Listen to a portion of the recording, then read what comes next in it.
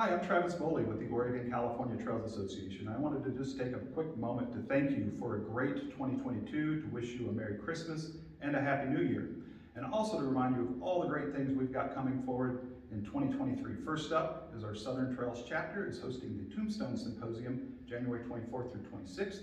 Then our Gateway chapter is hosting the mid-year board meeting and symposium in St. Joseph, Missouri from March 30th to April 2nd. And finally, our Nebraska chapter will host our summer convention in Gearing, Nebraska, July 25th through the 29th.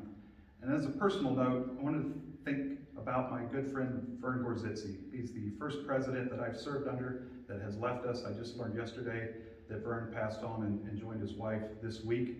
Vern was a lovely, gentle giant of a man. If you knew him, you loved him. His love for the trails, his love for OCTA were unparalleled. So as we head into 2023, let's remember Vern, his family, his friends in the Utah Crossroads chapter.